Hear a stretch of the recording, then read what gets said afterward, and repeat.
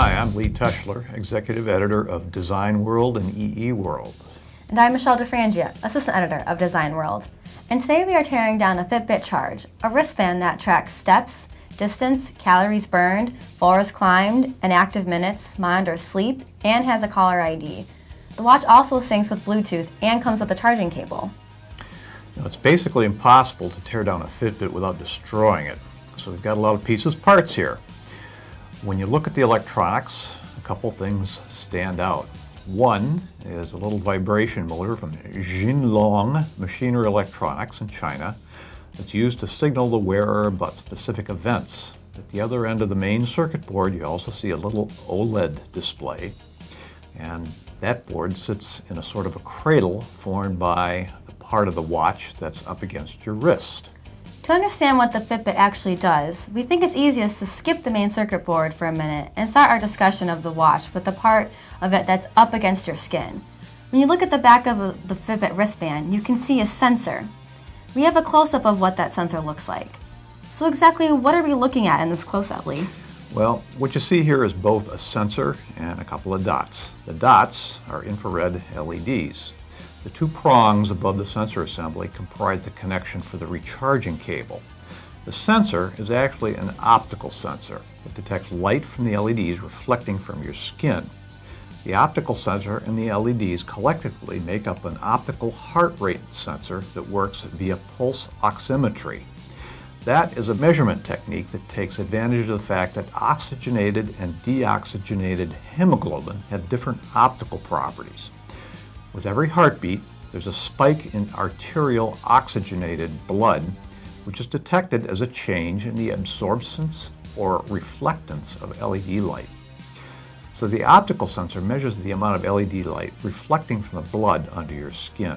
The reflectance is a bit different during a heartbeat, and the sensor will detect this periodic signal from which the heart rate is extracted.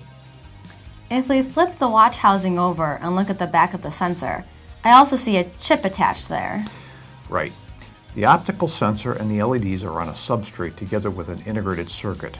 Judging by its markings, that chip seems to be made by Texas Instruments and is an array of op-amps optimized for amplifying super small sensor signals. We can guess that it's put close to the sensor rather than on the main Fitbit circuit board, so it can amplify the optical signals coming from the sensor before they have to go through a connector to get to the main circuit board. That would make sense because the signals coming from the optical sensor are potentially minute and noisy. So you can see why the Fitbit designers might want to boost them up as close as possible to where they originate. And no matter how good the connector to the main circuit board is, it's a potential source of noise that could be significant for the super low level changes in reflectance you'd be dealing with when detecting heartbeats. Before we move on, what else can we point out about the part of the watch that holds the sensor substrate? Well, the other interesting bits here are the connection for the recharging cable, which is reinforced with its own metal frame. And as we've said, the heart rate sensor connects to the rest of the circuitry through a flex circuit. But what's interesting is that the connector to the flex circuit lies directly over top the optical sensor. We might surmise that the Fitbit designers really wanted to minimize the chance of those heart rate signals getting garbled. And that might be one of the reasons for situating the connector right where it is. It might provide some shielding against other signals floating around on the main circuit board. I actually see two flex connectors. Correct. One for the optical sensor we mentioned. The other connects the display to the main circuit board. The display is an OLED, which makes sense because OLEDs consume relatively little power compared to some of their alternatives. Both those flex connectors attach to the bottom of the Fitbit circuit board. The lithium polymer battery sits next to this side of the board. That doesn't leave much room for the circuit board components, but there are three components on that side of the board that we should talk about. Right. One of them was pretty easy to identify. It's a lithium-ion battery charger IC from Texas Instruments that regulates charge voltage and current. The other point of interest is an altitude sensor from Measurement Specialties.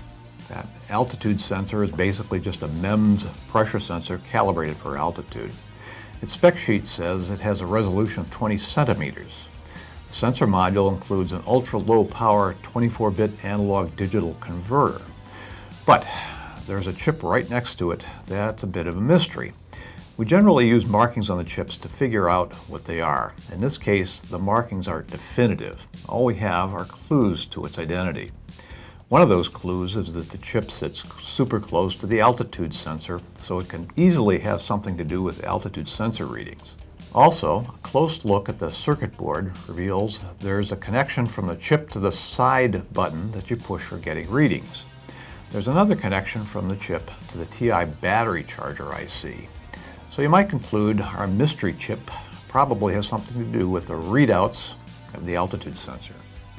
What about the other side of the board? That side of the board is more populated and a bit more interesting. When you first pop the plastic cover off the Fitbit, that's the side of the board you see. The OLED display sits on top of it, pressed against a piece of plastic that both supports the display and doubles as an antenna for the Bluetooth connection.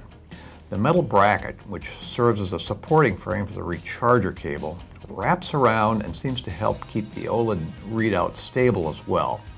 Adhesive attaches the OLED to the Bluetooth antenna assembly that it sits on. And the antenna assembly is held to the circuit board by two super tiny Torx screws. When you unscrew those, you release part of the antenna assembly supporting the OLED.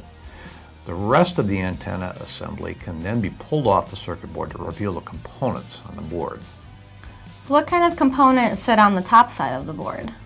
Well, there are several smaller ICs on this side of the board that we just struck out trying to identify. The markings and PCB traces just aren't definitive enough to figure them out. One of them, based on the pinout we see, might be a low dropout linear regulator from TI. But there are plenty of other chips we can identify. We can start with the Texas Instruments TPS 61093 chip that sits at the end of the board near the solder connections for the battery and the vibration motor.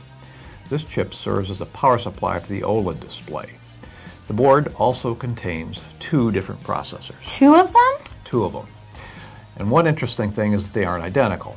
One is an 8-bit unit, the other is a 32-bit unit, and both come from ST Microsystems. So why two processors?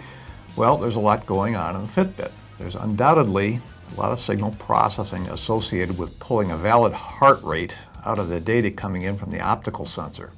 The same can probably be said for figuring out the number of steps coming from the data coming in from not one but two accelerometers. So we can speculate that the 8-bit processor is there to handle mundane tasks, such as display management, maybe dealing with a Bluetooth connection that comes via a Nordic NRE 8001 chip, and the user input. The 32-bit processor probably handles the interpretation of the sensor data. Now, did I hear you say there were two accelerometers on this Fitbit as well? Yes, indeed. And that was one of the little surprises we found here.